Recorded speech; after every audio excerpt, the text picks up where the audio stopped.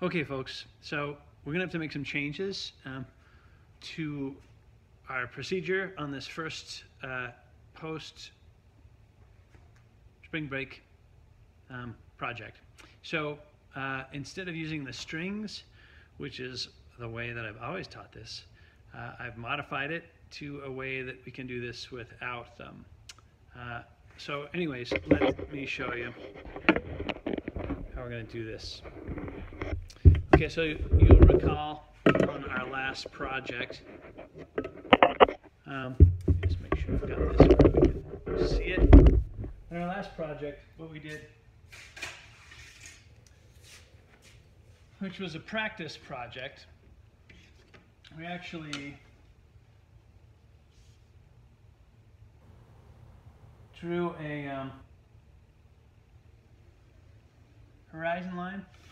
We do the same thing here on a piece of paper, okay?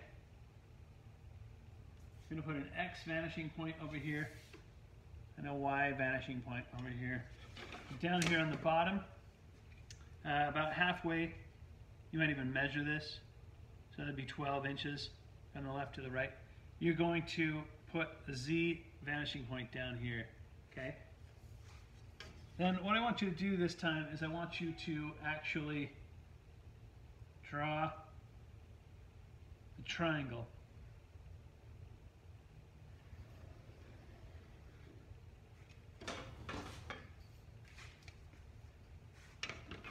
Because what we're going to do on this thing is going to actually have to stay inside that triangle.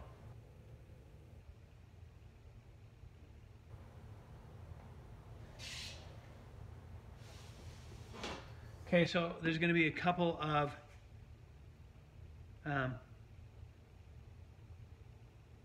videos that I'm going to do on this thing. God, man, you cannot even see that, can you? All right.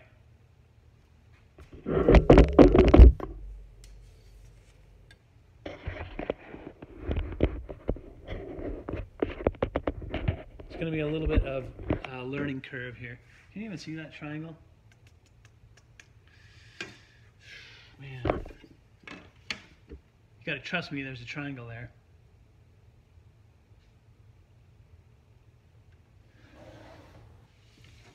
But I want you to be able to actually see it, so let's get in here and be bold with it. Okay, X, Y, Z, there's a triangle.